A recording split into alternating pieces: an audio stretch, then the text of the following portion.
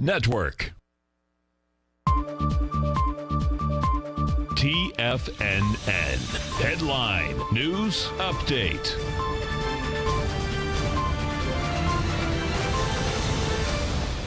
Welcome, folks. We had the Dow Industrials finish down 16, NASDAQ off 24, S&P's off 6.5.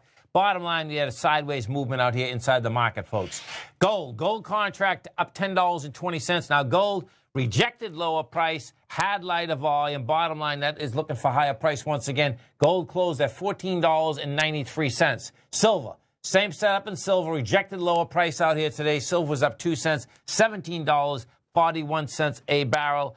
And what you had out here on the aspect of notes and bonds, you had the 10-year note up 6 ticks, trading at a price point of $129.30. The 30-year up 11 ticks at $160.09.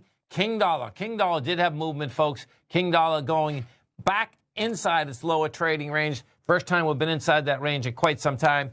That was down 273 ticks at 98.01. And Netflix, NFLX, Netflix just come out with numbers.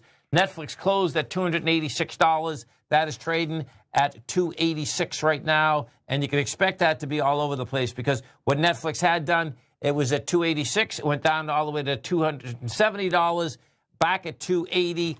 Numbers on Netflix go like this. They had a, let's see, they made $7.60.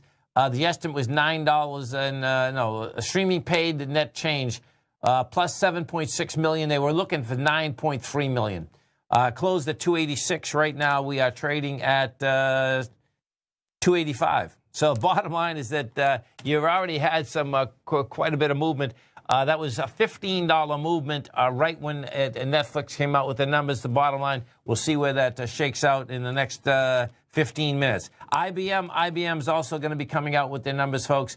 IBM closed out here today at $142, and that has been in a downtrend for quite some time. So I suspect it's that's going to be some challenges, no doubt about that, for IBM.